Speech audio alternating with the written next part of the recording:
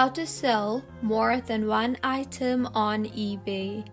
Hello everyone, I am Vishakha and welcome to our channel. Now, let's get right into the tutorial.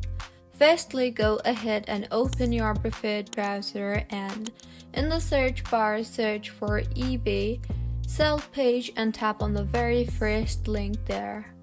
In the interface that you will be led to, tap on the Start Using Seller Hub button and further tap on the Listings option from the top toolbar and then tap on the Create Listing option.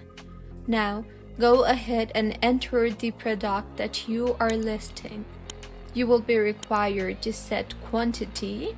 Now, when you describe the product and set the price, look for the quantity field and enter the number of items you have available to sell.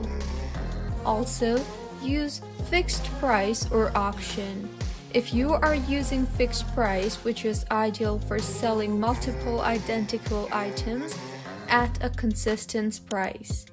And if you want the auction one, buyers can bid on one or more units, but this method is less common for multiple items. Moving forward to the shipping options, be clear about shipping costs and whether discounts are available for combined purchases or not.